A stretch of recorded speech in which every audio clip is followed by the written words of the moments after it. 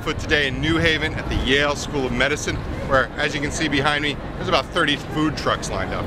Food trucks are a proud American tradition going back to the late 1800s, when, with the rise of industrialism and city folk, we had an opportunity for restaurants and entrepreneurs to get out and get their food sold right to these workers. However, in the late 20th century, food trucks declined, mostly because of the rise of car culture and also, of course, the proliferation of fast food restaurants like McDonald's. However, today, in the 21st century, food trucks are making a comeback. The consistency of fast food restaurants is something good, and that's why people go to them.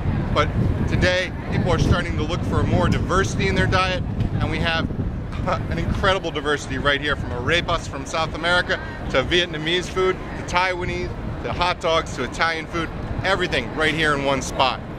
Not only do you have that kind of choice, which of course Americans love, but you also have choices within each food truck, and a food truck can change their menu in a way that McDonald's cannot.